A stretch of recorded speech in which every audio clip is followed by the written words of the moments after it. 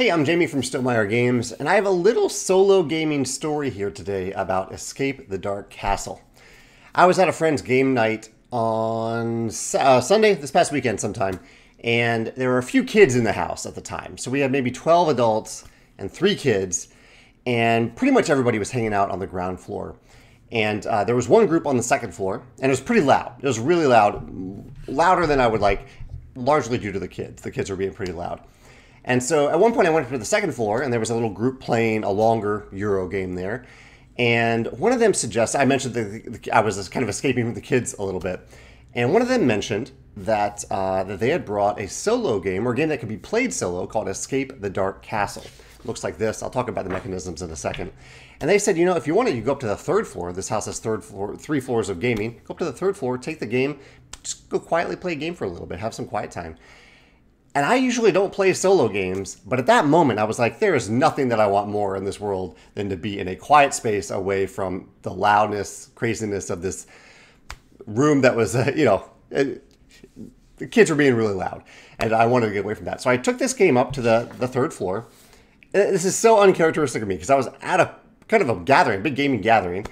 I kind of just went away from everything, and for 30 beautifully calm minutes, except for when the kids made it up to the third floor briefly and I had to send them back down, I got to play this game solo, and I had a lot of fun with it. It is a relatively simple game. It's kind of a choose-your-own-adventure game where you have a character, and that character has a unique die associated with it. I don't have any examples here, because you also have these general kind of story dice, I think they're called. And some of the cards... Some of the cards you're kind of flipping through the storybook of 15 random cards, and there's a boss at the end. And some of the cards just give you a choice, and you make a choice based on items you have, how much health you want to lose or not. You're trying not to be reduced to 0 life. But many of the cards are combat cards with very streamlined mechanisms. And the mechanism I want to talk about today is this combat system, because it's a super simple system that has so much customization based on and creativity based on what they've done here. So basically, the most basic version of combat, let's see if I have one of those. Yeah, so this is probably the most basic version of combat, this card up here.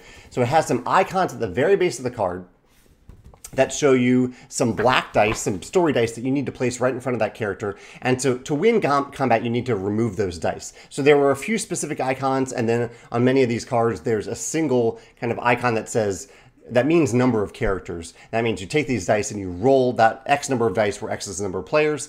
I was playing solo, and so I actually had 2 characters that I was playing, and so I had to roll 2 dice. So this is, for this character, they had 2 dice, and then X number of players, and roll 2 more dice.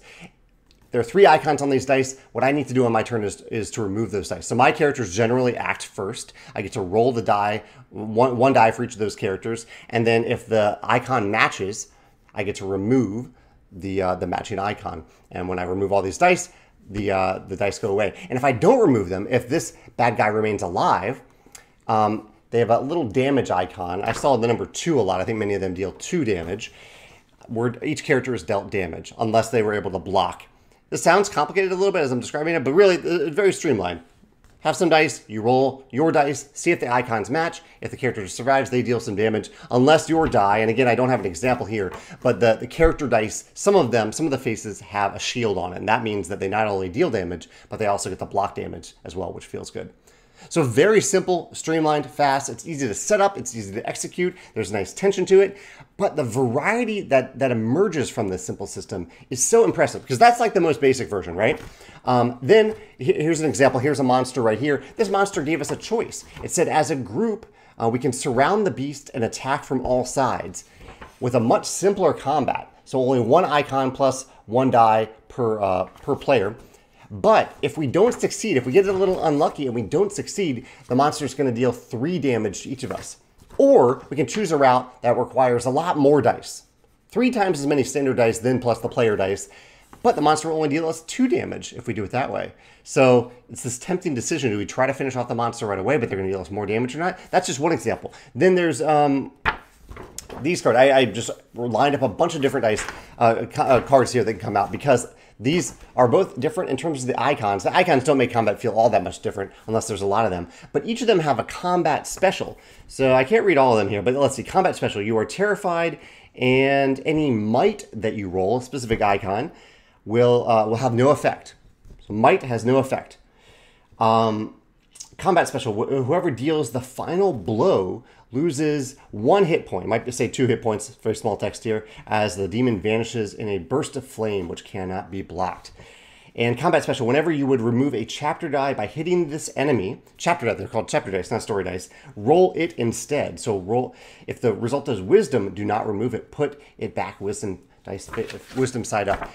So interesting. I mean, that's just a small sample of the combat. By adding these very simple rules that are on the cards themselves, it adds a huge variety of combat. And in addition to that, there's a boss at the end that has even a slightly more complex system. So like, I played this boss, this sorcerer's boss, that had me line up this row of dice that I needed to break through their minions before I could remove any of these dice. It's incredible. I was so impressed. Like card after card, I was like, oh wow, that's so cool they did that. And then, oh wow, that's so cool they did that. There's all these little tweaks, these little changes, without adding all the complexity you see in these giant dungeon crawlers. We have to memorize 10 pages of rules to understand combat. I know those can be satisfying in some way, but I literally sat down and started playing this game and went through a whole game in about 30 minutes by myself and had a ton of fun. So yeah, I'd love to hear your solo story. If you're not a solo player and you've ever played a game solo, what were the circumstances? What inspired you to try it on the tabletop specifically? And I'd love to hear your thoughts on a simple combat system that has lots of small tweaks to make each monster feel unique. I wouldn't say each one was particularly memorable. I can recount a little bit, like the final boss was memorable. I don't know if any of these were particularly memorable, but they all felt unique in a small way that made a big difference. And I really appreciate the thought that went into each of them. So yeah, let me know if you can think of any other games that do that. Simple, streamlined combat systems that have small tweaks to make different characters feel unique. Let me know your thoughts in the comments below. And also, if you've played Escape, have I even mentioned the name of the game? Escape the Dark Castle? That's the name of the game. I think there's also a sci-fi version called Escape the Dark Sector that has a sci-fi twist on this theme. Yeah, let me know your thoughts in the comments below. Thanks.